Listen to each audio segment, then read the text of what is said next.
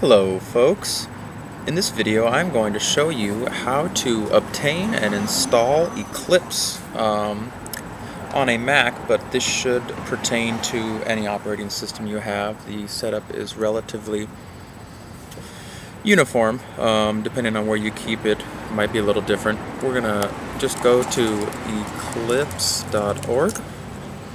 I don't normally use Safari, but my Firefox is pretty busy right now, so we're gonna open this up. Once I get some Wi-Fi here, let's go to .eclipse.org. Here we go. Okay, here's the main page of the Eclipse website, and as you can see right now, get started now. Download Eclipse. That's what we want. Here we go. Now it's going to automatically detect that I'm on a Mac, so you can see it's brought me to the Mac downloads. You can choose a different operating system here, but I'm on a Mac, so I'm going to stick with that, and I'm going to scroll down here. I also develop in, I mainly develop in Python, but Eclipse IDE for Java developers, that's going to work for stuff that we're going to do here.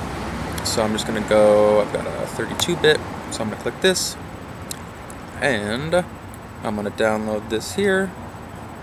That's fine. And that's going to start downloading. I'm going to continue when I've downloaded this. I actually may already have the install file, so let's speed up this download. I've already downloaded. Now if you're downloading for Linux or Mac system, it's going to be in a tarball or a .tar.gz file, which you would just then extract. Both in Mac and Linux, I'm sure that you can just double click it on the graphical user interface file explorer that you're using, or you can do that from the command line just to extract it into, I just did this into a folder named Eclipse. And if you're on Windows, note that you will be downloading just a regular zip file, and you extract that, and you get pretty much the same stuff here, except it's going to be eclipse.exe instead of .app. And also for Linux, it'll have a different extension, if it has an extension at all. So now I've got Eclipse on my computer, and I'm going to drag this down to my dock here, and boom. I'm not going to put this in my applications folder because, as you can see, it does have a lot of other files with it. So now I'm ready to go, and I'm going to click here, and it's going to open up Eclipse. And this takes a little bit to load. I'm going to go ahead and pause this while it loads. And we're back up and running. And you notice the first thing it asks you to do is to select Workspace. This is like a place where it's going to store the files associated with your Eclipse environment. And I'm going to do this in a folder I've got in my home folder, programming.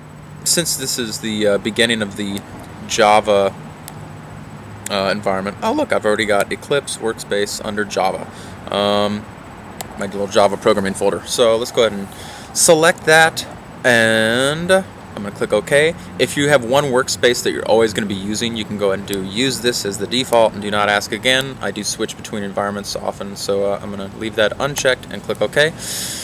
And it'll load a little more. You can see it's busy up here, and boom, we've got Eclipse open for the first time. You can choose whether or not to upload data on your usage to Eclipse so that it can find out information about what the users use Eclipse for. I'm going to choose to do that, and we're going to finish, and we are in Eclipse, all ready to start Java programming. On some other videos, I'm going to show you how to set up Eclipse for different programming languages and different programming environments.